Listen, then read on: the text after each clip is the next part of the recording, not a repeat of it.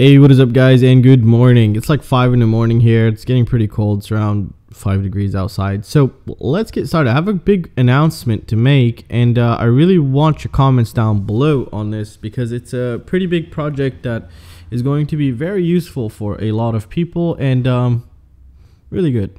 So let's get started.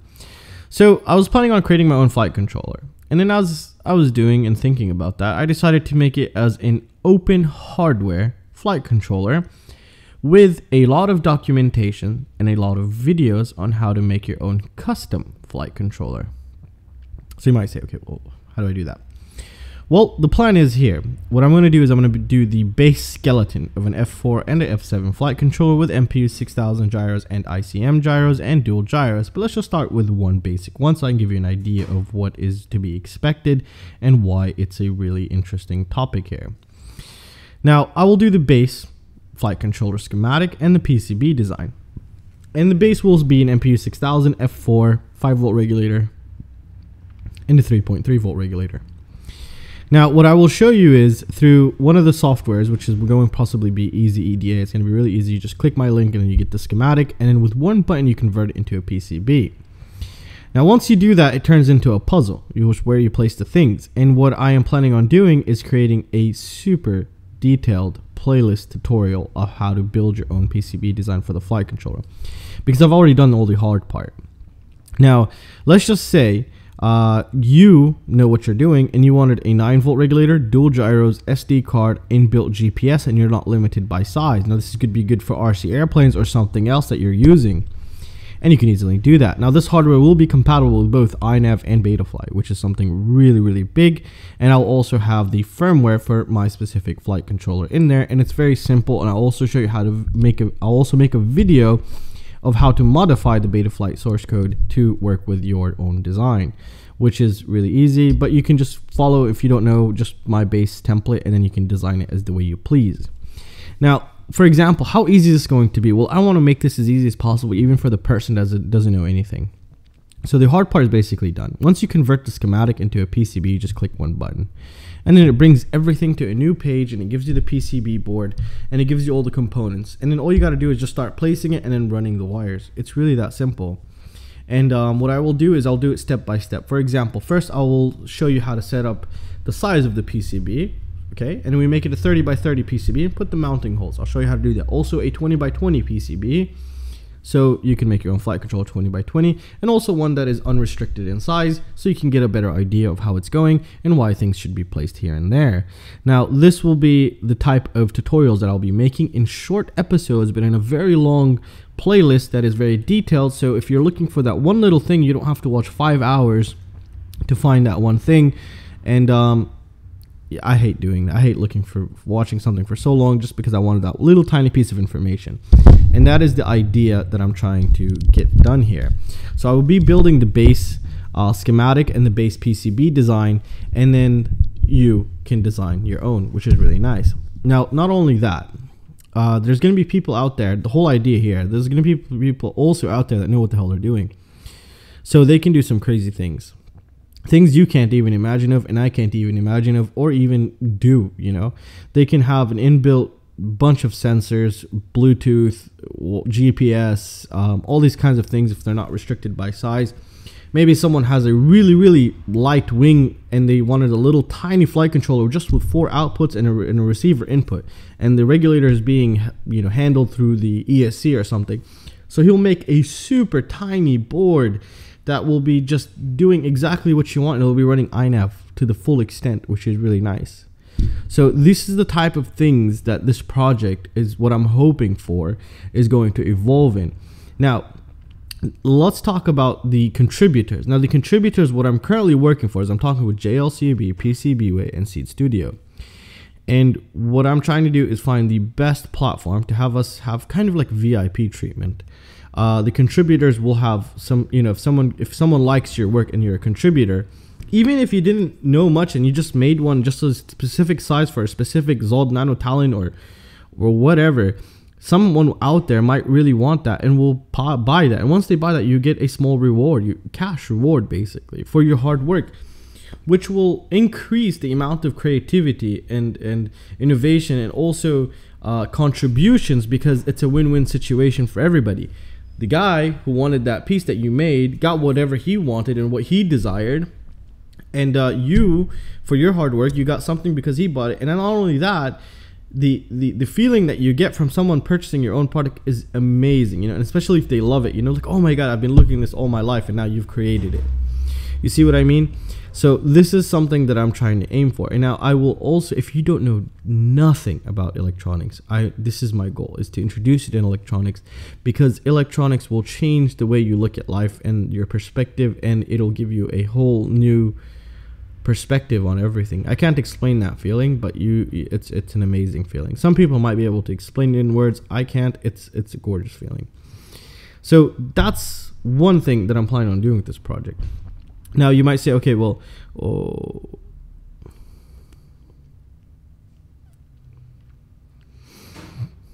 so it will be a very detailed playlist, project tutorials, everything to show you how to set everything up from zero. And later on, once you gain knowledge, you'll start adding your own things if you don't know what you're doing, which is something that I'm really aiming to do here in Build GPS. All that will be in my tutorials, step by step.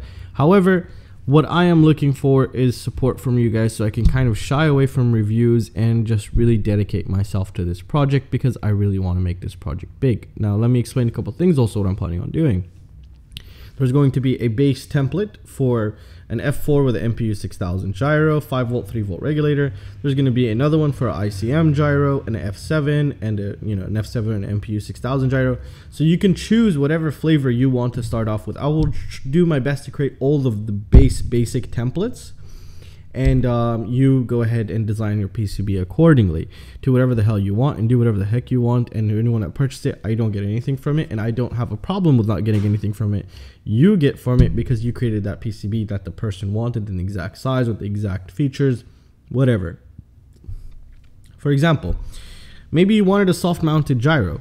All you have to do is make the pin out for the connector and go buy an airbot, the soft mounting gyros, make the holes for it so you can screw in that plastic piece and just route its wire in that little connector. You're good to go. It's going to be a really, really crazy project. And the reason why I'm doing this is because I want to see people's creativity, innovation, and ideas. I can't even imagine what are the things we're going to see. We might see some crazy things, and you can also even request things. Like, people will start taking requests and building something to someone's specific needs for some kind of specific flight controller or drone or RC plane or whatever. So it's going to be a really nice evolving project, which I really can't wait to see how it evolves, and I really can't wait to try other people's stuff. And I think that is one very interesting topic. And again, this is completely compatible with INAV and Betaflight, no matter what version. So it's going to be really interesting and really cool. So what do I get for this? Actually, I get nothing unless you ordered my basic PCB, which I don't think you should. Actually, I think you should order the full-fledged ones. I might make a couple full-fledged ones that I really like to my flavor, and then other people also. There isn't really much what is it called, I'm not really gaining much from this, like nothing at all basically. And I really want to do this more for the community, and I really want to see how it will evolve and what are the things we're going to see, because I think that is the most interesting part for me. And that's the reason why I finally, made up my mind to do it this way. And I really wanted, your guys' feedback. Your comments are really important down below, because those will also help me get the companies on board to create some kind of a special VIP access to get them assembled, designed, better rewards for the contributors, because it's going to be a really big project, and I really want the contributors also to have some sort of reward, a really decent reward, so it can keep innovation going and make it a win-win situation for everybody. That's the whole idea here. And now, for me to get started on this, I'm being drop dead honest, I need all the support I can possibly get, because I really want to push away from reviews for a while. I will still be doing some reviews, but I really want to dedicate fully to this project, because I have I can't explain it. I have really high hopes, and really I just want to see what the community is able to do, because I know there's some crazy people out there that are going to do some crazy things that we've never even thought about which will push the industry and push innovation and even help people get some sort of reward for their contributions. And I really want it to be mainstream. Since we already have the open source software, why don't we have also some open source hardware, you know? So that's the idea here. You know, you could take my design, do it and sell it. Don't care. It's open hardware. You know, I'm going to make it fully dedicated open hardware, so you do whatever the hell you want, you know. Maybe some company liked your design. They said, hey, we would like to sell your design. You say, okay, give me royalty. I don't know what the hell. It's up to you. It's your design. It's not my design. So that's the idea here. That's what I want to push for. And I want to see the kind of innovation what other people are going to be doing. It's going to be pretty crazy, you know, especially when now you know, because everything is basically standard size, you know, 30 by 30, 20 by 20. And something else, I think 15 by 15 or something. But now when you're not limited also, you can do some crazy things. Maybe you wanted a 40 by 40. You made your own frame and you wanted a 40 by 40 and add a trillion filtration capacitors on there. I don't know what the hell you want to do, but you can do that. So it's going to be a really interesting place, and I'm really going to set up the forum also, my forum, a specific, you know, place for that, where people can contribute, have issues, or, you know, just communicate and just set up some kind of a nice channel for people to do requests, for people to share their products, to explain their products, to whatever, you know. I really want to make this as a huge community driven project with no leader, where it's just self-sufficient and it's just growing, but I want to make sure that everyone's well taken care of throughout the whole process and make it as simple as possible. Now, like I mentioned, I will be showing you how to, you know, basically convert it into a PCB and set it up. It's going to be really simple. Like, I'll do the base schematic, and then with one button you click, it'll change it to a PCB, and it'll bring you all the components that you need, and you just start placing them wherever you want, and you route the wires. And I will show you that in a step-by-step manner, even if you don't know anything. As long as you know how to work on a puzzle, that's all it is. It's going just to be a puzzle. And later on, once you gain enough knowledge and you start reading a little bit more, it'll open up your interest more. It'll you know, you'll start getting these ideas and start understanding a little bit more. You're gonna want to learn, okay, what does this symbol mean? There isn't many symbols. It's gonna be really easy for you to learn this stuff, and then it's just gonna be it's really awesome. My main goal here, there's two actually. One is to see the innovation and creativity and other people's stuff. That's one. Two is to get at least 2 people into hardware design, basically.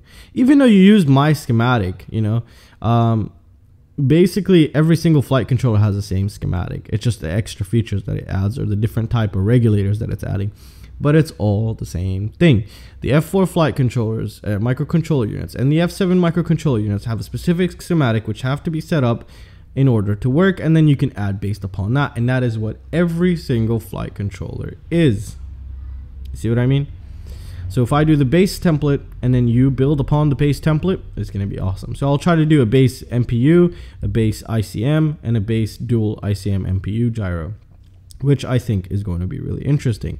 Now, and again, I need all the support I can possibly get to continue with this project.